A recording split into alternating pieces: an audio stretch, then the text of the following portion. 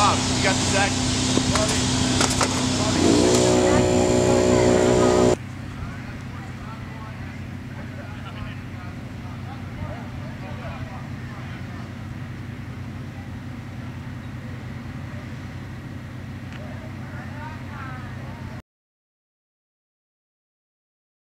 Well, we set out to determine how hard it can be to pick up a house with balloons, like the house in Up.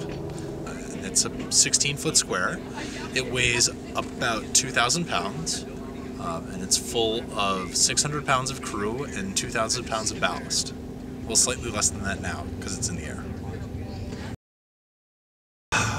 It was pretty hard. It was very difficult, actually. We did it in the space of 2 weeks, from initial assignment to today, where we flew the house. There were a couple things that were done in advance, but for the most part, we figured out what we were going to do, drew up our files, set everything up, and built the house in gondola. Made the rigging, got it all together, met with our experts. It was a moving target from day one, but we got it, and happy to say that the house actually flew. Incredulity?